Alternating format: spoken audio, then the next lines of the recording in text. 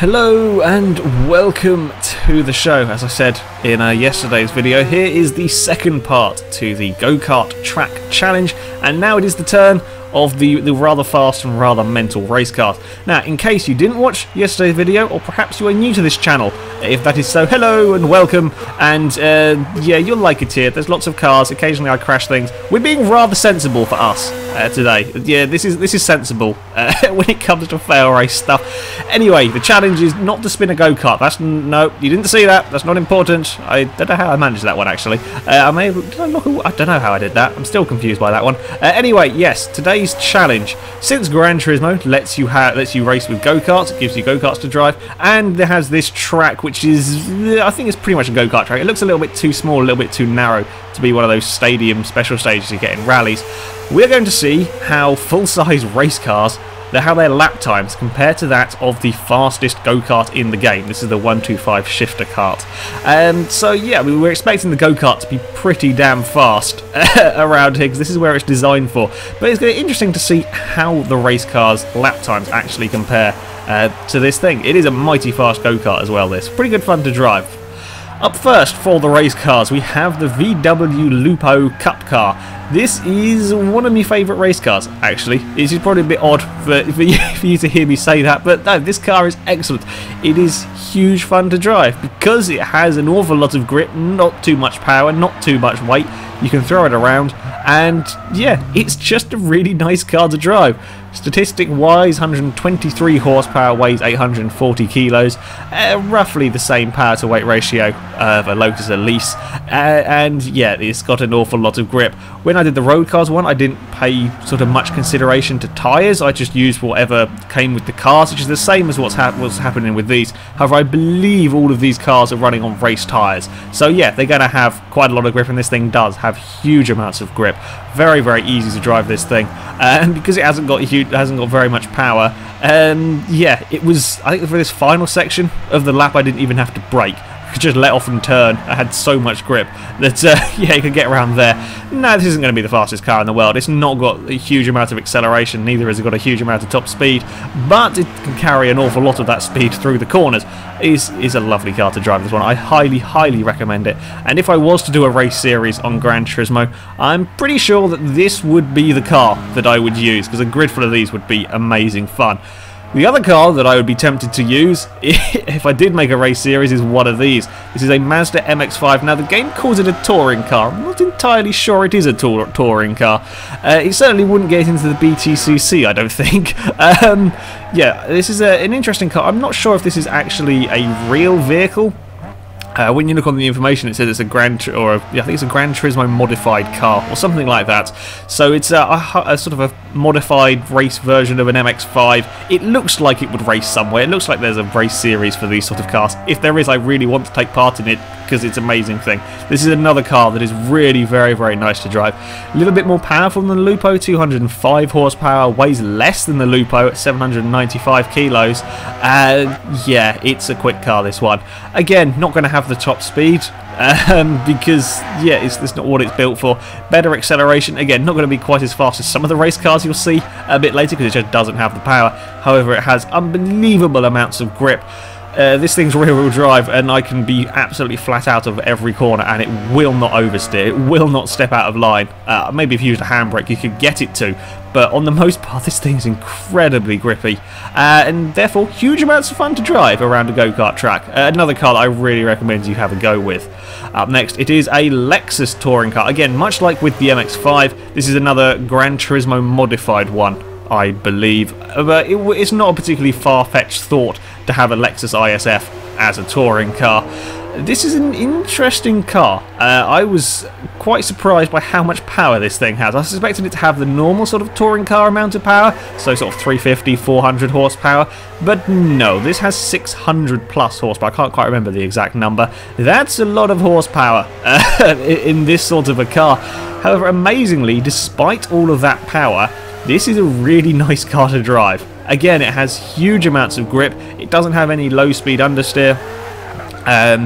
Yeah, it's got stupid levels of grip. You will probably be wondering why I'm saying that, considering you just watched me sort of sliding it around the last corner. That was me being silly with this car. Me being silly with this car can barely get it to slide. So I think this was me just finishing the laps with this car, and then I was going to see what I could actually, sort of, if I could get it to slide anywhere. No, I'm not very good at drifting. I've said that many times. I don't particularly like it, but I wondered just how much grip this car has, and this is me being an idiot with the throttle, just trying to get this car to step out of line and do something, and it does not let go of the road. There is smoke pouring off the front tyres. That is how much grip this car has. Yeah, you can kind of get it a little bit slide, but it really doesn't like it. That's the sign of a very grippy car. This thing's incredible around a proper racetrack, and fairly good fun around a go-kart track. Up next we have a rally car. Thought I'd be a little bit different with this one, not just go for a Subaru or an Evo, so I went for an Escort, 98 Escort. Also, I was rather low on money and couldn't afford much, so this was a fairly cheap for a rally car. Anyway, this has got 300 horsepower, weighs 1,230 kilos, so not quite got the power to weight ratio of some of the other cars that we have here. It also has an awful lot of understeer. If you watched yesterday's video, you've seen a couple of the four-wheel drive cars, the Tommy Kyra ZZ2 and the Lamborghini Gallardo. They struggled a little bit through the fast final corner. This struggles quite a lot more, which surprised me considering this has less power, probably around the same sort of weightish. Yeah, I'm not sure why this car understeers so much. It's just this final corner it really struggles with. Now, the advantage of having a four-wheel drive car is you can put the power down out of the slow speed corners without worrying about it floundering all over the road, which some of the bigger, faster cars do. However, that understeer was causing this car problems. Through the low speed corners, it's not too bad, really. It's just that final corner, and that final corner is a pretty damn important one for this lap, because it sets you up for the start of the next lap. If you get a good run out of here, you get a good top speed down the straight, and when you're talking about under 30-second laps, yeah, every little counts. I may be pushing it a little bit too hard and bumped the wall. Up next we have a Subaru BRZ. I believe this is one of the JGTC, that's a very hard acronym to say, and I think I've got it right, championship cars, or it's one of the Japanese GT sort of racing things. I've never liked this sort of car. In racing games, in all previous Forzas and Gran Turismo I've driven these in, never really been a massive fan of them, don't really suit my driving style. And while admittedly I am on a rather different track to the normal places you would race these, this car wasn't bad. This really wasn't too bad to drive. It's got a lot of, as you can see, it's got a lot of aero parts, and I presume when it races properly it relies quite a lot on aerodynamics, and around a track like this it's really not going to use any of them. Maybe the final corner they might kick in a little bit, but most of this lap is done at sort of 30-40 miles an hour, and aero's not really designed to work at those sort of speeds. So yeah, this car can struggle a little bit, to put the power down a little bit. As you saw, it will slide around. That's not really surprising though, again, because at such low speeds, cars like this aren't designed really to deal with that. It's not surprising that it slides around. Yeah, overall though, this wasn't too bad of a car to drive. It does have terrible visibility though. When you're racing it in cockpit view, I was surprised by just how bad or how little of the track you could see. It's probably as bad as the likes of the Le Mans cars. I wasn't expecting that, but no, overall, not too bad of a car to drive, that one. Up next, we have the first of the really big, powerful race cars. This is a Mercedes AMG, SLS AMG GT3. I think that's the correct way round of all the words in the name of this blooming car. We messed about with one of these on Forza. I think when we went drifting with race cars, rather unserious. Is unserious? Whatever. A word.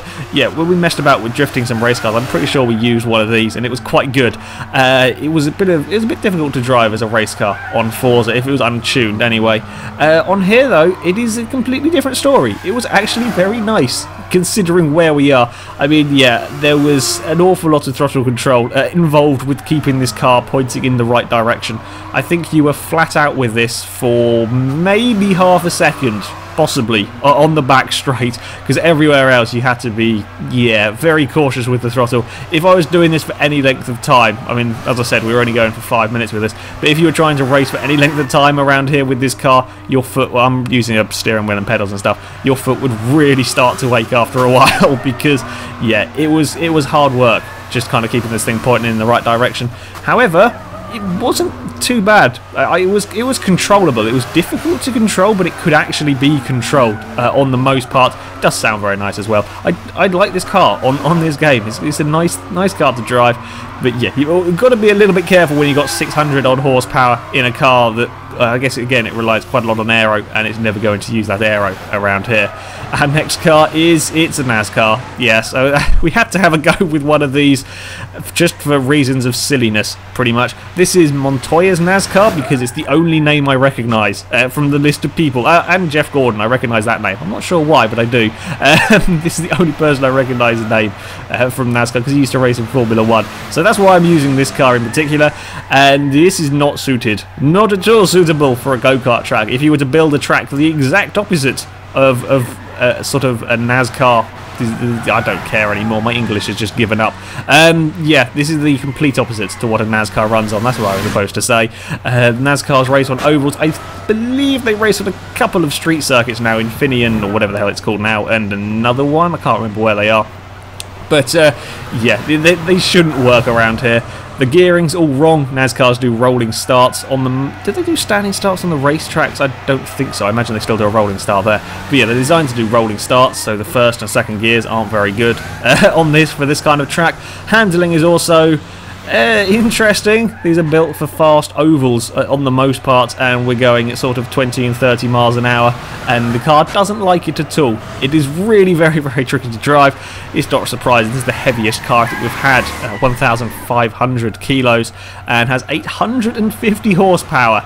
Yeah, this is tricky. It's very tough getting this car around this racetrack. Don't get me wrong, it was huge amounts of fun trying to get this car around this racetrack, but it does like to do that all the time, and then it's very hard to control when it's doing that. Again, may have bumped the wall a little bit on the exit of that corner.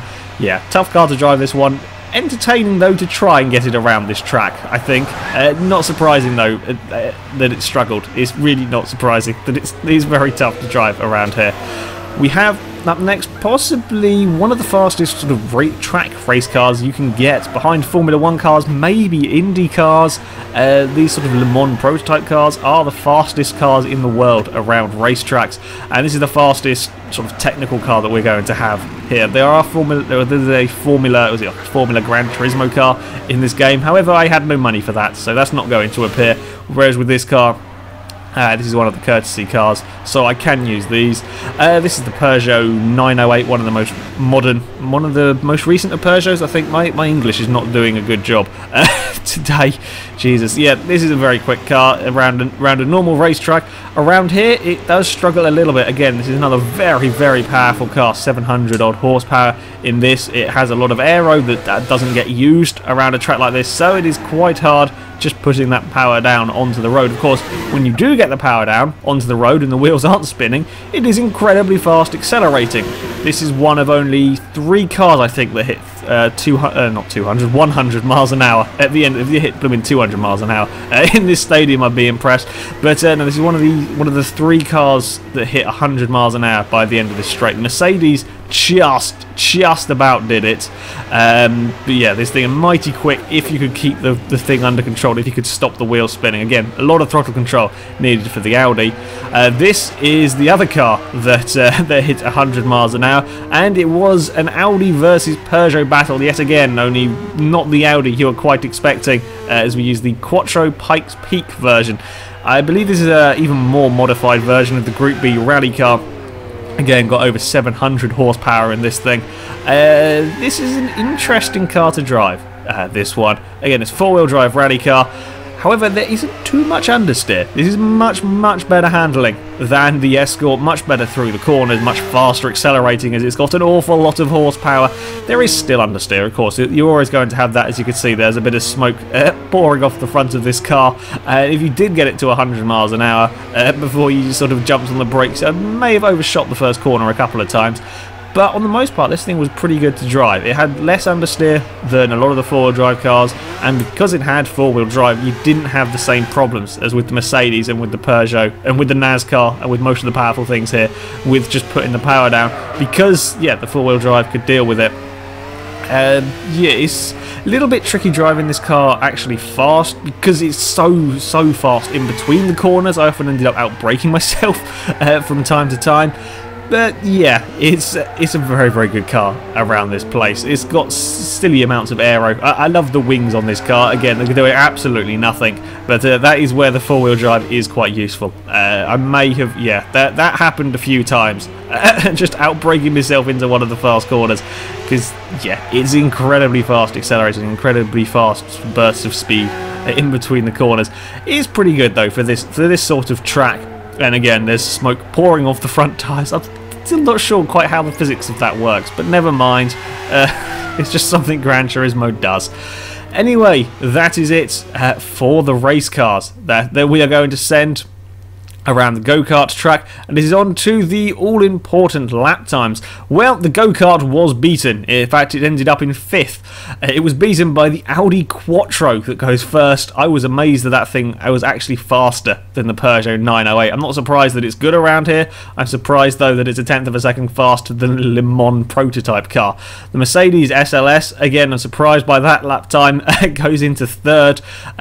Almost a second quicker than a go-kart. The Lexus ISF touring car managed to use all of its power just about around this track and beats the go-kart by a few thousandths of a second. Subaru BRZ, that did pretty well. That did better than I was expecting it around here. Very, very close to the go-kart's lap times.